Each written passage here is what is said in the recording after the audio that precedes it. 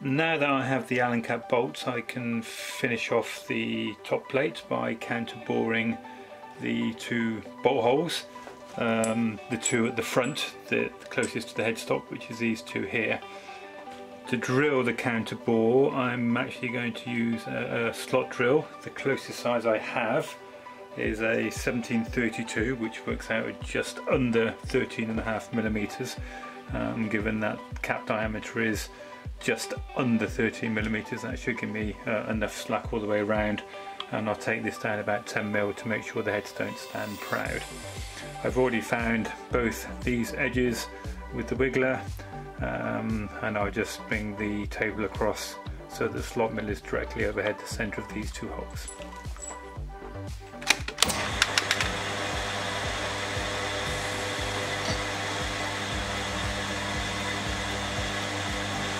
As always, I'm using the DRO to position the table. Each of these holes is 13 mil back from this face and 15 mil in from the far face.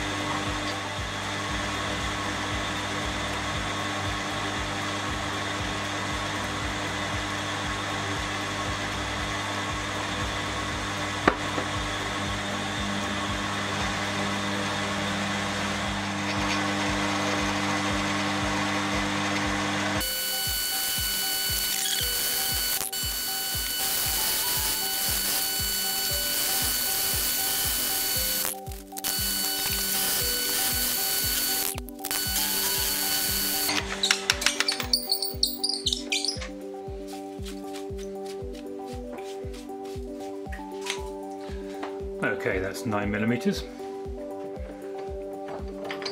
We'll just have a quick check.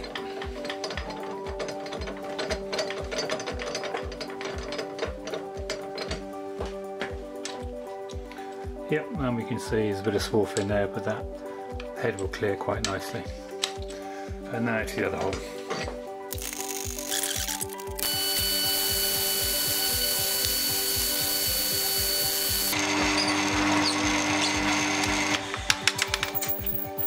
Clearly got that wrong. Should be an 85. Stupid mistake.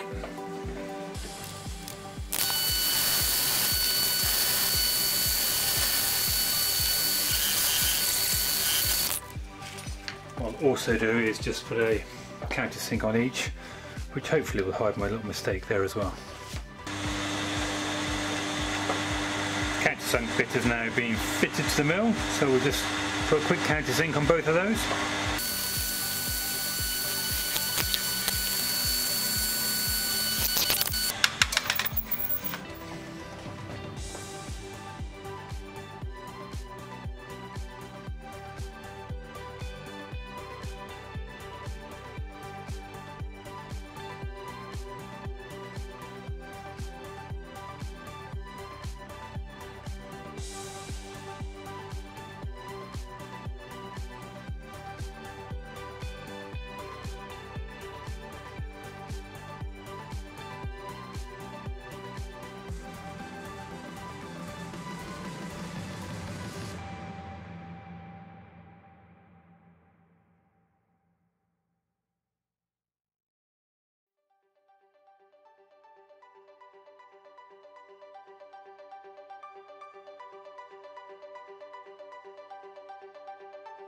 All the parts have now been machined, so we're good to go. Let's give it a bit of a trial run and see how it comes together.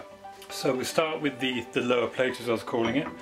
As you can see, I have now actually counterbored all four bolt holes. I did say at the beginning that I was a bit restricted with bolts, but I've now had my Allen cap bolts.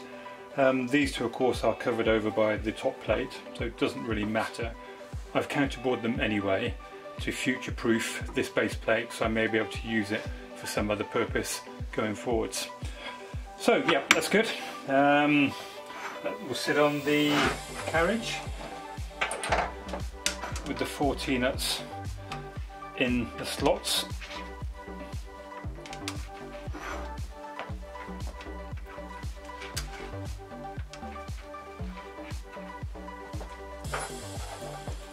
All the Allen cap bolts I have now been cut to length.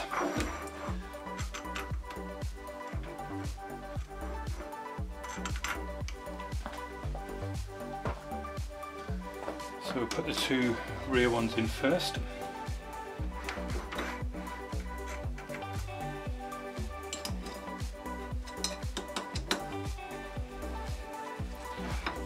We won't tighten those just yet. So as we know, the front two are in fact covered over by the top plate, and the bolts will drop down all the way through.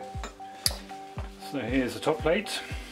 Again, all the bolt holes have been counterbored. Bit of chatter on that one, unfortunately, but we can live with that.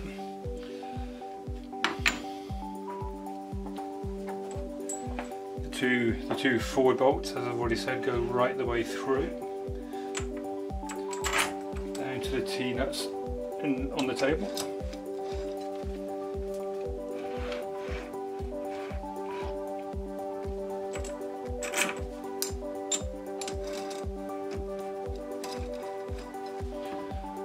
Okay.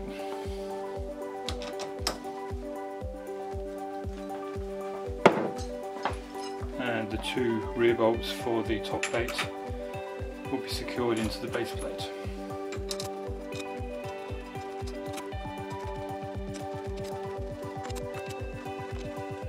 And we'll nip all those up nice and tight.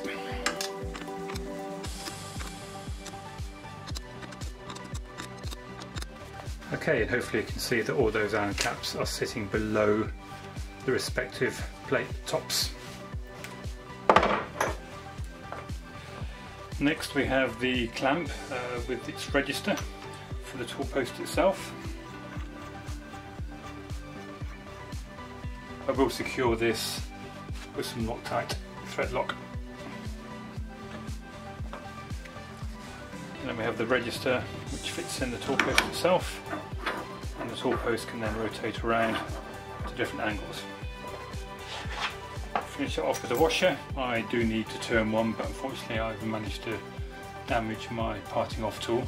As soon as I get that replaced, I'll make a washer for that. And we have the clamping nut which will now go on top. We just change that camera angle, and then to finish it all off, the clamping nut that fits on top. I have cheated a little bit. I've used the existing handle from the compound slide.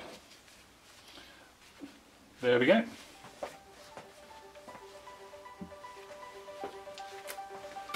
That is solid.